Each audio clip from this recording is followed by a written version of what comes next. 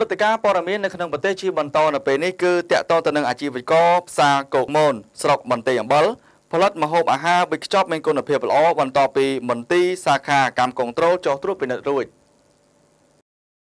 នៅព្រឹកថ្ងៃទី14ខែសីហាឆ្នាំ2017នេះក្នុងផ្សារគោកមនស្ថិតក្នុងស្រុកបន្ទាយអំបិលនៃខេត្តឧត្តរមានជ័យ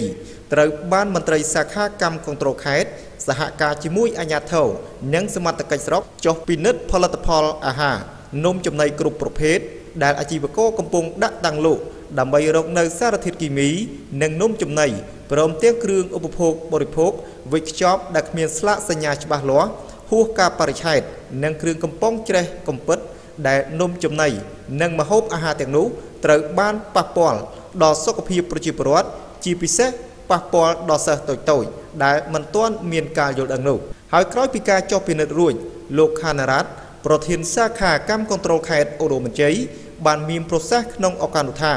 ដោយស្រុកបន្ទាយអំពិលគឺជាស្រុកដែលដាច់ស្រយាលជាងគេ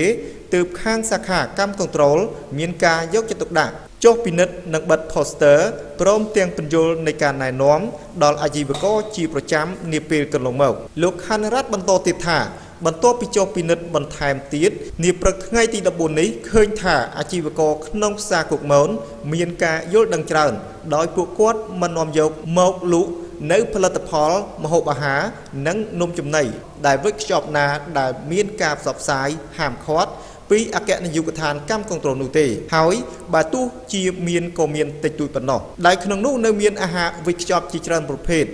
ជាប្រភេទត្រីខកំប៉ុងចំនួន4កំប៉ុងដែលកំពិតខូចគុណភាពនិងនំក្មេងមួយចំនួនដែលគ្មានស្លាកសញ្ញាច្បាស់លាស់ប៉ុន្តែពេលនេះខាងអាជីវករទាំងនោះបានធ្វើកិច្ចសន្យាបញ្ឈប់ផងដែរ